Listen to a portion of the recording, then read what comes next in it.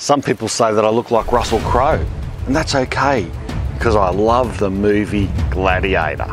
That opening scene when his hand is surfing the top of the grass, he sees a sparrow and he smells the dirt. Yeah, I do that all the time in my backyard. G'day, I'm Marcus from Self-Sufficient Me, and in this video I'm going to give you my 5 top tips on how to grow a ton of lemongrass. Let's get into it.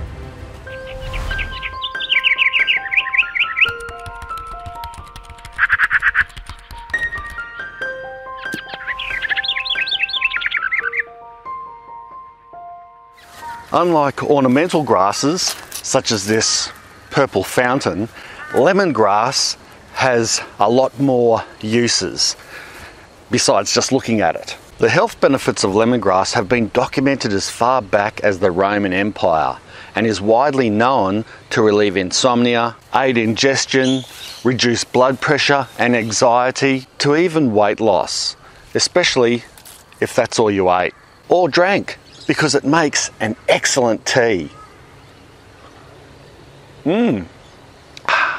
And just growing lemongrass in the garden is said to even help repel mosquitoes. So that alone is a good reason to plant some, if it really worked.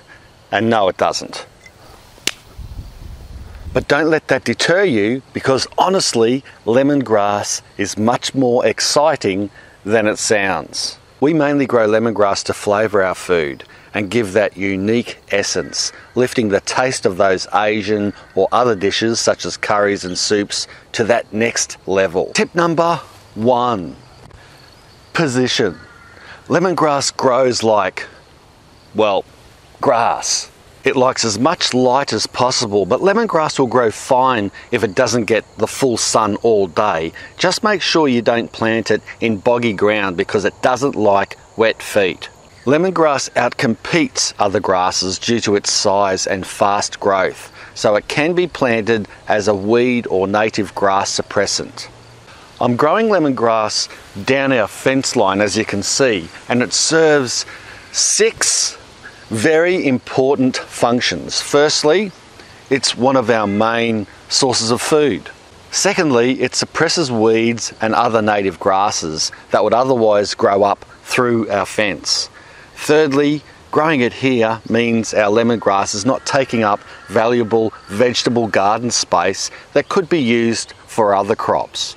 Fourth, we can grow so much this way that harvesting it regularly won't deplete our stock. 5, in the winter, it can be cut back and used as a valuable nitrogen-rich, seed-free mulch in the garden or under fruit trees, just like lucerne can. And 6, it looks good, and it's great for creating borders in the garden. Tip number 2, climate. Lemongrass is typically a subtropical plant, but you can also grow it quite successfully in colder climates if you grow it in containers and protect it from the cold, such as bringing it inside or into a hothouse during the colder months of the year. Even here in our warm subtropical climate, lemongrass will stop growing and go into hibernation through our mild winter, and then bounce back strongly when the weather warms up in spring. As I said, winter is a good time to give it a cut back, and this will stimulate new growth and give it a good start when the new season begins in spring. Tip number 3, dividing. All our lemongrass, the whole lot of it, was grown from just one small potted plant that we got from our local nursery. And just like in the movie Gladiator, when they divided their force to mount an effective attack on the opposition, dividing lemongrass is also the best way to grow it, in my opinion anyway. It's another mosquito. But seed is also a good way to grow lemongrass. Find lemongrass seed online and propagate it, especially if you can't source it fresh. Start seed as you would most crops by sowing in a tray with a seed raising mix during spring, and it should sprout easy enough. Having said that, I do believe that dividing is easier than seed, and it matures faster also. If you can't get a plant from a nursery or pull up a stalk from someone you know, then you can try growing some lemongrass from fresh stalks purchased at the supermarket herb area.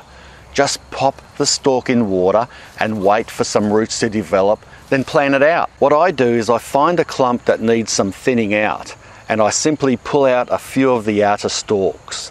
Then I'll give these stalks a trim back by about half at least to reduce water loss through the leaves as the new plant is establishing, and plant them out about a foot or 30 to 40 centimetres apart. Water in well and don't let them dry out until the plants are growing new leaves and are obviously established.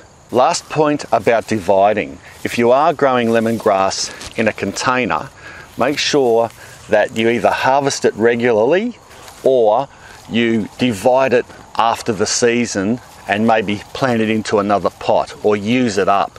Otherwise, lemongrass will expand pretty rapidly, outgrow the pot, and then it'll start to suffer and degrade. Tip number 4, watering.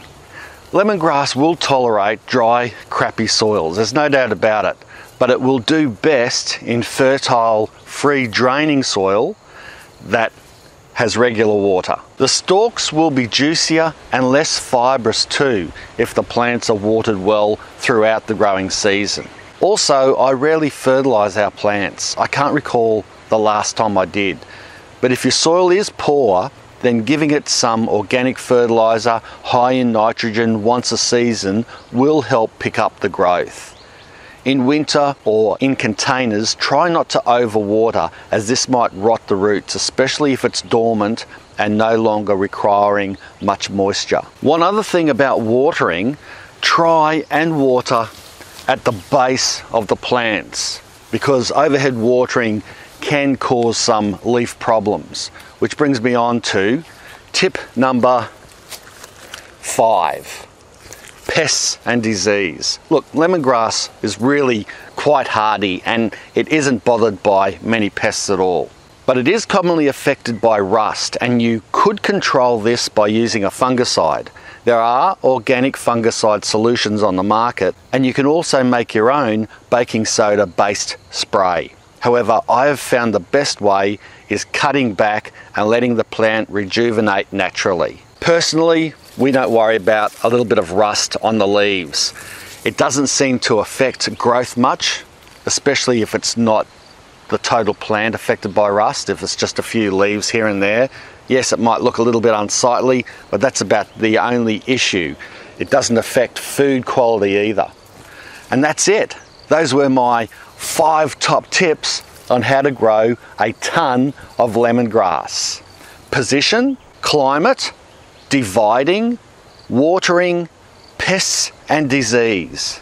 Do all those things right and you'll grow a ton of lemongrass just like I can. And remember, what we do in life echoes in eternity. And I'll see you, not in Elysium, but in the next video. Thanks a lot for watching. Bye for now. I'm Gluteus Maximus Lemongrassius.